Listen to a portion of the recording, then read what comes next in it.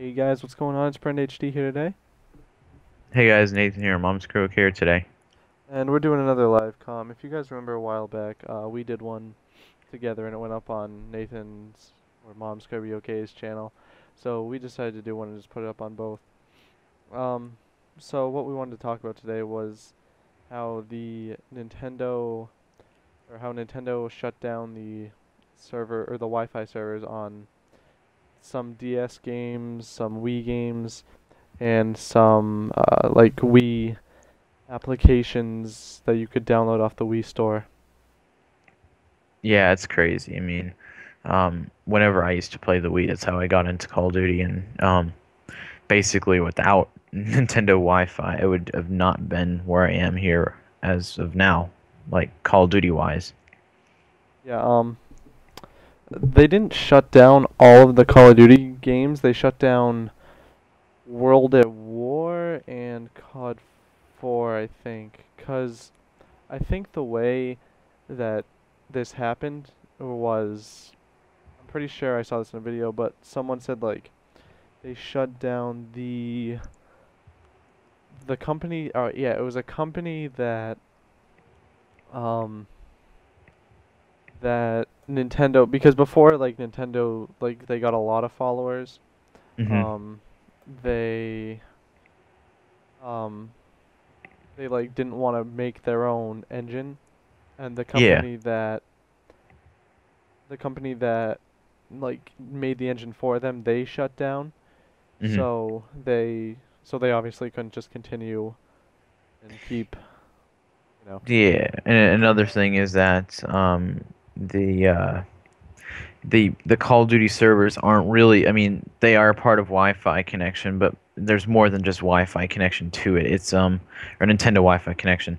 There's, Activision's way of doing it. Activision's has their servers that takes, keeps your player information and stuff like that. And from my understanding right now is that all the servers are shut down now, but the Call of Duty ones were the last to go, probably because Nintendo doesn't have full authority there, you know. Yeah. Um yeah, like he said, if I didn't have like the Wi-Fi aspect to play Call of Duty, I probably wouldn't be making YouTube videos. I probably would never have even like played, because without uh what's it called? Without the Wi-Fi, there's really nothing fun about Call of Duty, to be honest. Like, let's Mhm. say there was no multiplayer. You could have played Zombies solo.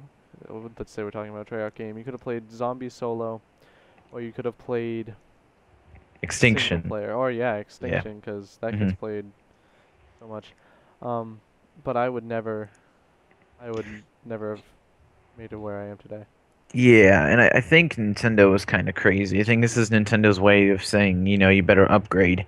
And I mean, most of the people now have a 3DS, but some of those people don't have 3DSs, and basically it's a big, screw off. We hope you get the newest and greatest. They're not. I'm surprised, honestly, if Nintendo's making this move. I think Sony and Microsoft are learning from it and seeing how some people are already complaining about how Nintendo just dropped support on all, like, a lot of their consoles, like the Wii, the DS, and some Wii channels, like you said. And it's I don't think Nintendo really, honestly, if I were to be the deciding person that actually does this, I wouldn't have done that. I would have given them some warning. I mean, there was warning, but there was like a few months warning. It wasn't like, oh yeah, by the way, next year you better be prepared to buy a console, a newer console. Yeah, that's just unfair and unrealistic to expect them to be like, oh, I have a month left to play on Wi-Fi, I better go buy a Wii U. Because some people, like, they're like 8-year-old kids who don't have an income, or they're like Hmm. living paycheck to play paycheck as it is, and they just play Wii for fun. And so they're not gonna go out and be like, oh, let me just go buy this $300 Wii U when I could just play this one on Wi-Fi, and then they would just know, or they would just get all of a sudden told.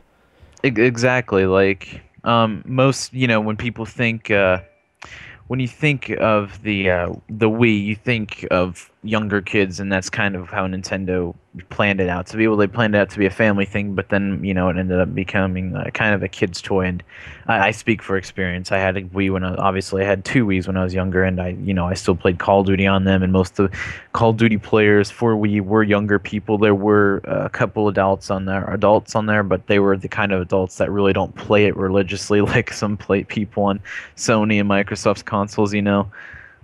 Yeah, the some of the big problems with the Wii 2 were like it wasn't like the pinnacle of like quality either.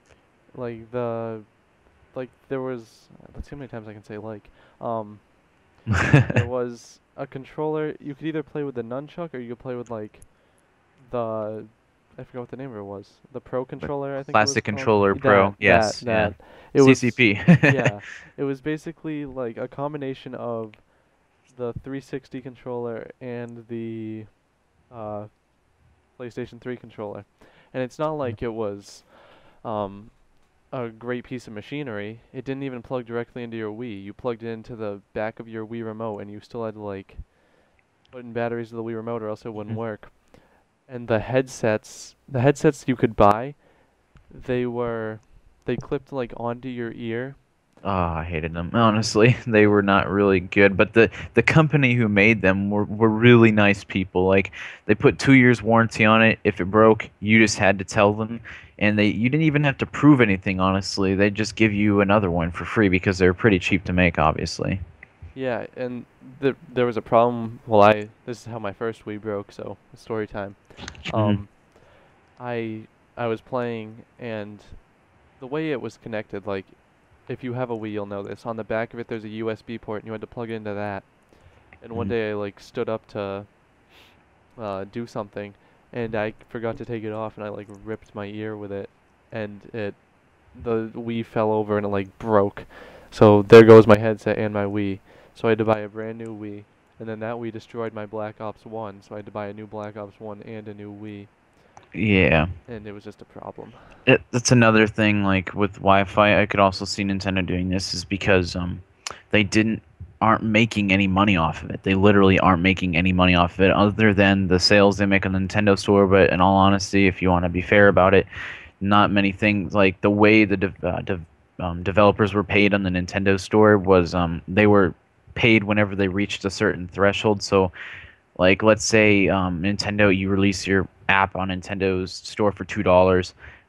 We will give you the amount of money that basically Nintendo would say is we will pay you all the money we owe you if you reach this amount of sales. If you don't reach the amount of sales, you have lost money. We have gained money. That's pretty much Yeah. how it works.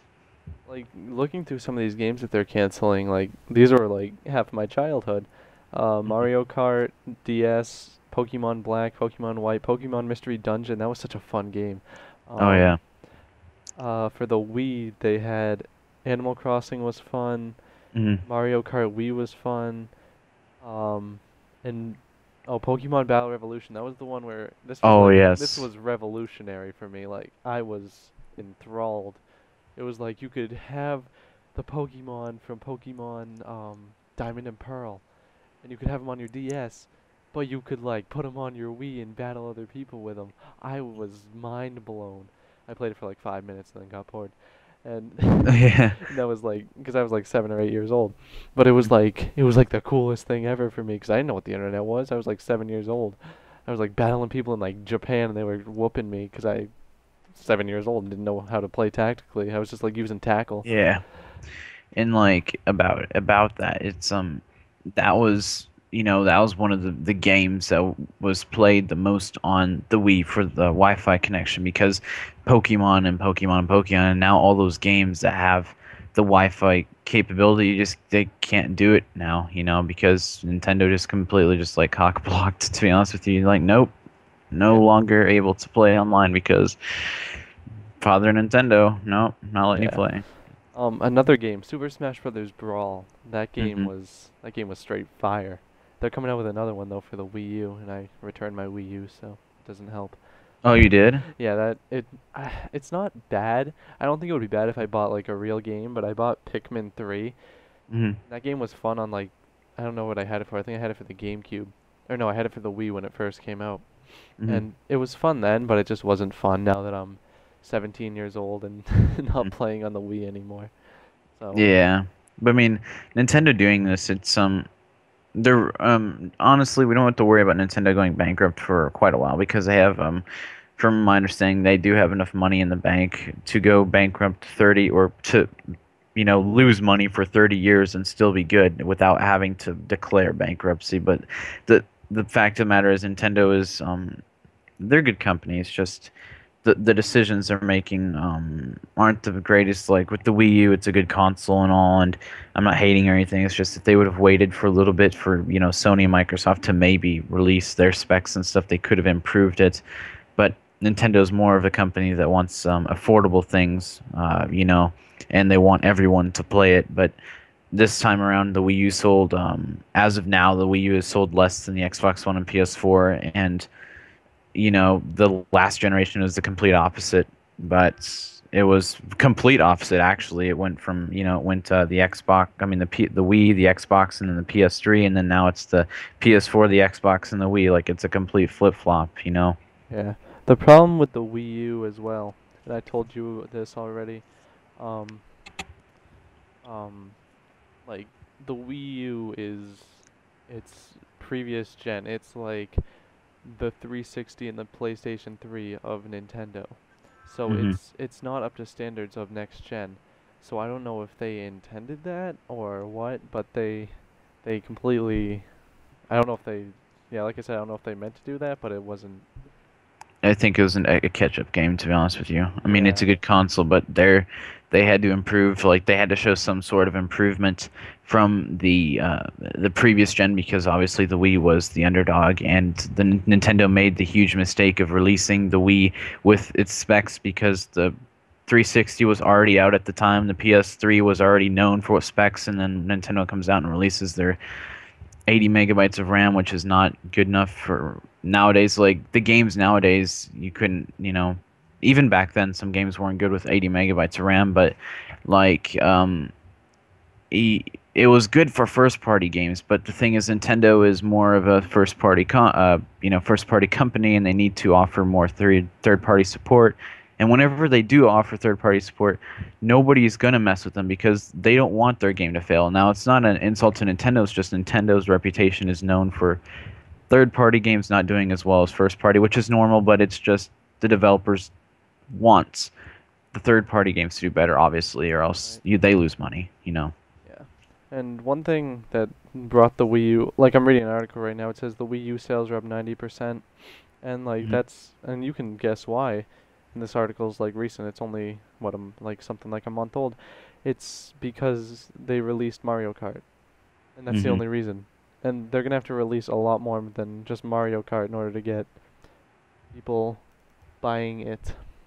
I think the new Super Smash Brothers will actually give Nintendo sales, but I don't think I don't think it's going to go above.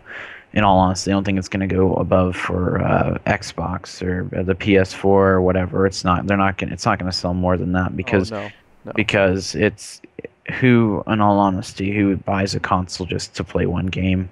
I agree.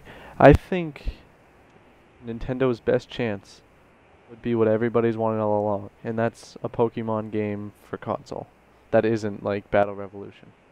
'Cause the last one they did was But Pokemon Gale of Darkness on the GameCube, if I'm not hmm mistaken.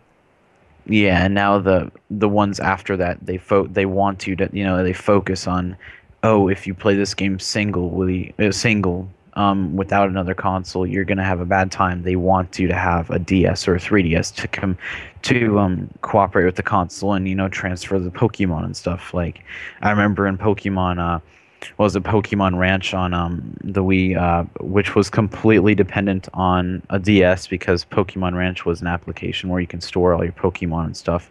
And what Nintendo, like all the Pokemon games for the Wii on Nintendo, are either spin-off games that have nothing to do with the DS version, or the games that do involve a storyline. You have to have a DS, or else you're gonna have a pain. It's gonna be a pain to actually win battles. Yeah. Um, the only thing I can really find that was released on console was like Poke Park, and like 7 people total bought that. And that was just like I don't even know how that worked. 'Cause it was like you could get an application on your Wii, and then you could play it, and then you could just see your Pokemon and like pet them or something like that. It was just Mm. weird. But the last game that was on a console was Pokemon Battle Revolution in 2006, and the last one before that was Gale of Darkness on GameCube in 2005. What, 2000? Jeez, that was a long time ago. 8 years. 2006. I remember playing the game so much. Like, that's all I played. It was always fun to just completely play 24/7. But now it's like, see, what really made me mad was when I went from the Wii in the living room to the Wii that was in the game room. I Huh. lost all my save data. So I was like, Oh. because you couldn't transfer it either because some games didn't allow you to copy and transfer. Yeah, and that sucked. Yeah, But it's. yeah. So is that it? I guess. I mean, that's all. Nintendo should have. I could see why Nintendo was, wanted to shut them down to save money, but in all honesty, they don't need to save money because they have enough saved up, so they kind of just backfired. Yeah, I It's agree. backfiring. Alright guys, so remember to like the video, favorite if you really like it, subscribe if you want to see more, and See you guys later.